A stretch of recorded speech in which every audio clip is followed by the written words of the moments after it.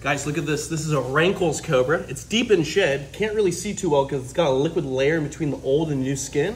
But what's interesting is it hoods up like a cobra. It shoots venom out like a spitting cobra, but it's actually not a true cobra. It's kind of like a hognose snake. Mimics a cobra, but isn't actually a true cobra. But it's got venom glands. If you got bit, you could potentially die. Something these snakes like to do is fling their venom, but also they like to play dead when they're dealing with predators. They will literally turn upside down and pretend to be dead, just like an American hognose snake. Oh, just covered my hand in venom. Look at that snake.